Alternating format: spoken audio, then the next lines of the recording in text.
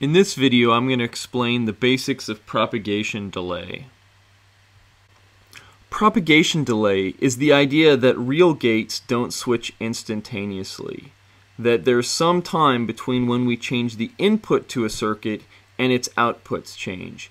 And these are due to the fact that our gates are built out of real materials and electrons can't propagate through these circuits instantaneously. If we have an example circuit like this inverter, its input A may change at one time, what we'll call T0, and its output B would change at a later time, what we'll call T1, and the difference between these two is the propagation delay, or T propagation, representing some finite amount of time between when the input changes and the output changes.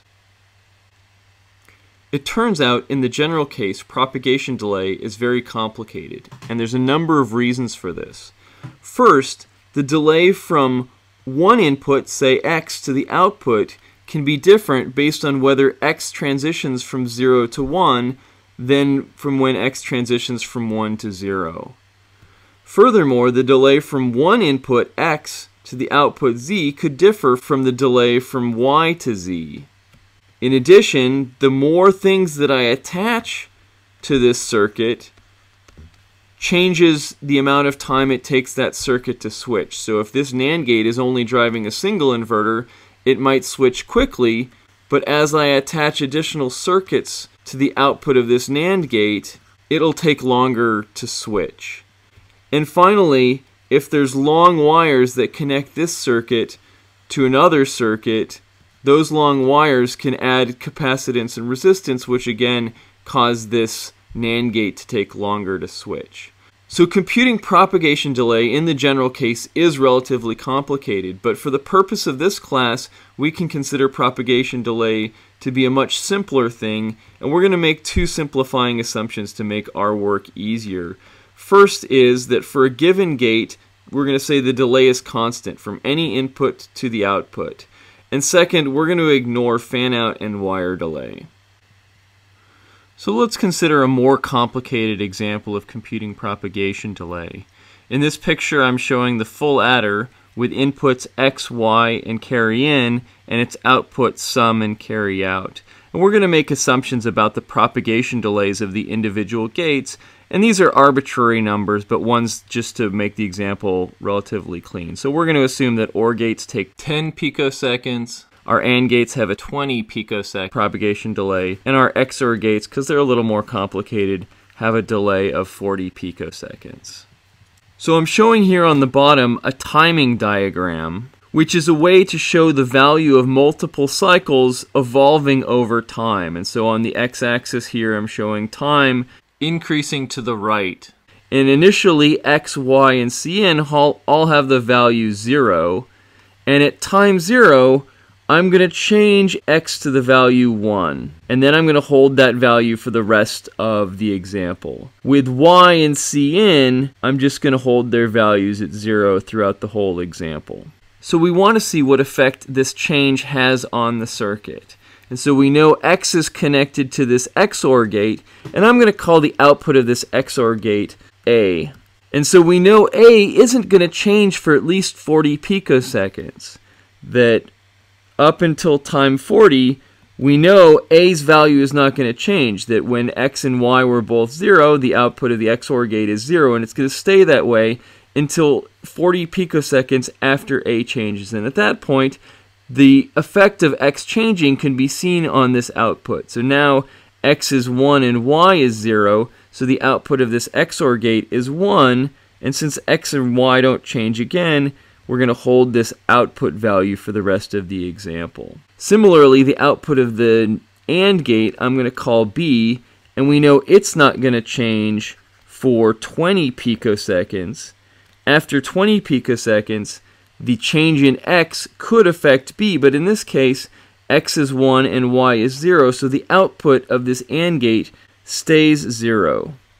The output of this XOR gate is the value of sum, and we know that it can't change before A changes, so for the first 40 picoseconds, it doesn't change. Then when A changes, its propagation delay of this XOR gate is going to be another 40 picoseconds up to 80.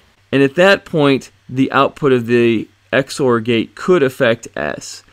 So let's compute the new value of this XOR gate. A has the value 1, and carry in has the value 0. So 1 XORed with 0 is 1, so the value does change. So let's look at the output of this AND gate. We'll call that C. C's inputs are A and carry in, which initially were both zeros, so the AND of those things is 0, and that's going to hold its value for quite some time until A changes. We know that C is not going to change its value, and then it's going to be another 20 picoseconds after A changes. So we know it's going to hold its value at least until time 60. And again, A is now 1, and carry in is still 0, so the AND of 1 and 0 remains 0. So this signal is going to stay 0 for the whole example. And finally, carry out is the OR of C and B. Well, C and B are both 0 for the whole example, and so carry out is going to be 0 for the whole example. So what do we see? We see that by changing X at time 0, we have a change in S at time 80. But carry out doesn't change at all for this change in X. So in general, when we consider one of these propagation delay problems, we're concerned about finding the longest path through a circuit. And maybe that's from any input to any output. And the way we do this is we compute for every particular input the longest path from it to the output. And so we'll do that for X to S.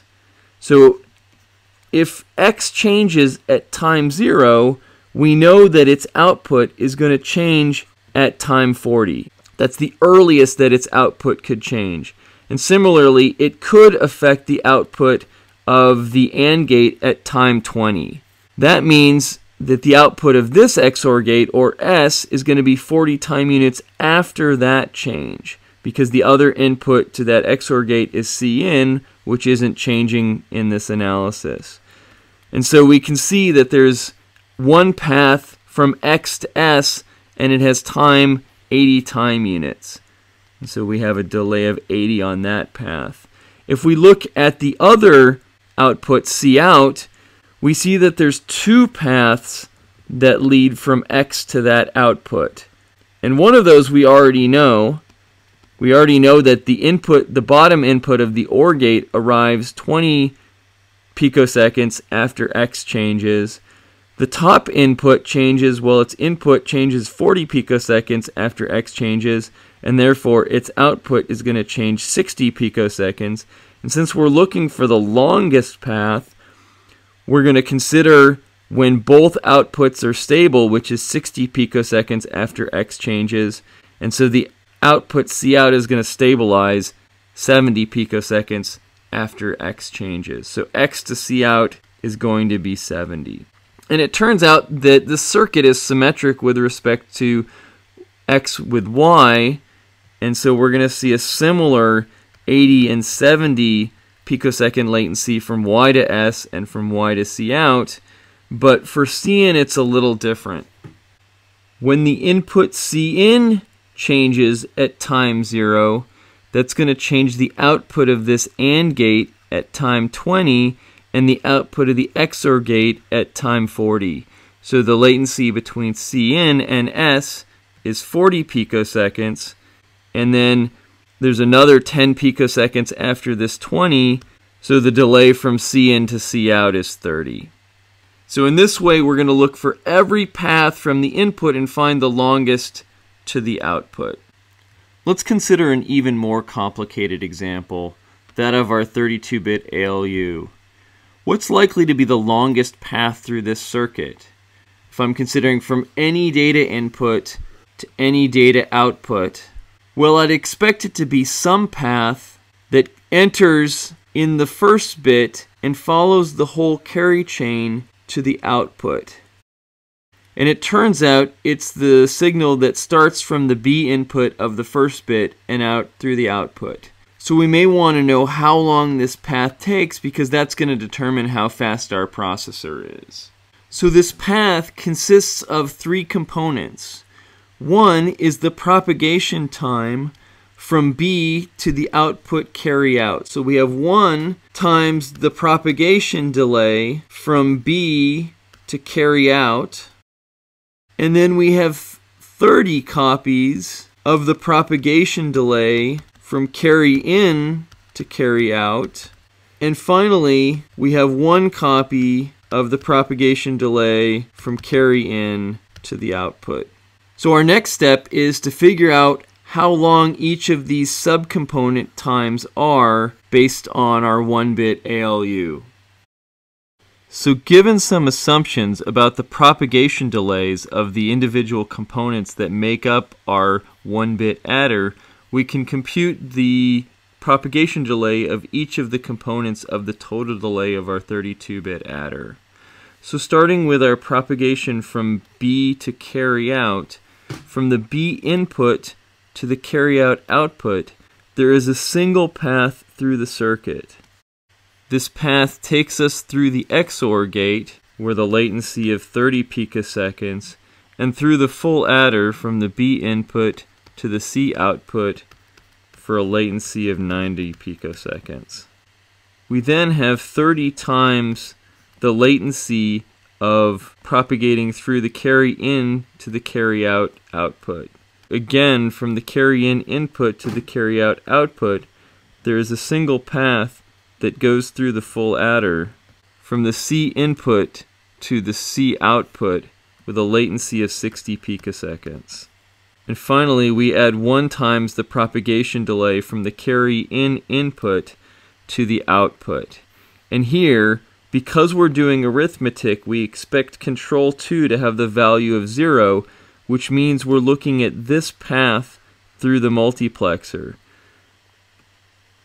Which means, again, there's a single path from the input to the output.